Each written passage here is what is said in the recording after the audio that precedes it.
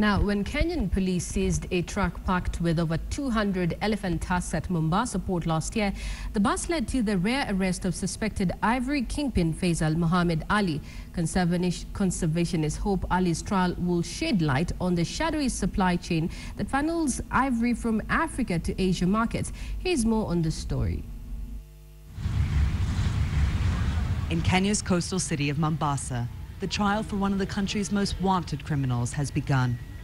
Feisal Mohamed Ali is on Interpol's shortlist for crimes against the environment. In this case, ivory trafficking. Arrested in Tanzania last month, he was extradited to Kenya and charged with illegally dealing in wildlife trophies. Catching an alleged ivory kingpin is rare, and activists hope that Ali's trial will shine a light on the shadowy supply chain that funnels ivory from Africa to Asian markets.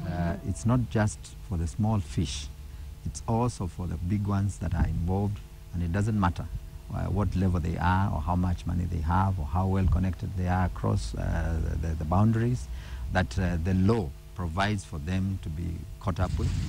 But while large seizures happen regularly, arrests and convictions rarely follow here.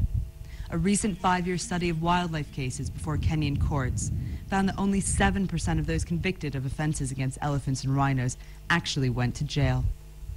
The modern ivory trade is dominated by a small number of mafia-like organizations capable of paying off a wide network, from the poachers themselves to park rangers, shipping agents, politicians, and judges. These syndicates are pushing Africa's elephants towards extinction.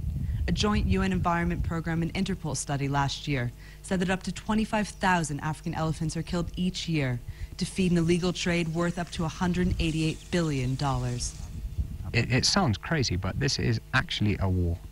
It is organized crime on an international level, and it's completely out of control. From the nature reserves of East and Central Africa, ivory is smuggled to the Indian Ocean ports of Kenya and Tanzania, from where shipping containers are exported to Asia.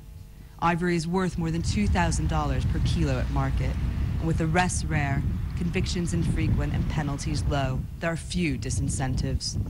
But Police Commander Daoud Mohammed says that successfully convicting Ali could change this. Actually, if this case goes through and he faces the full face of the law, it will be a deterrent measures. It will be a plus to the police work. It will be a plus to the whole justice system of Kenya. With Ali's trial, Kenyan justice is also on the dock.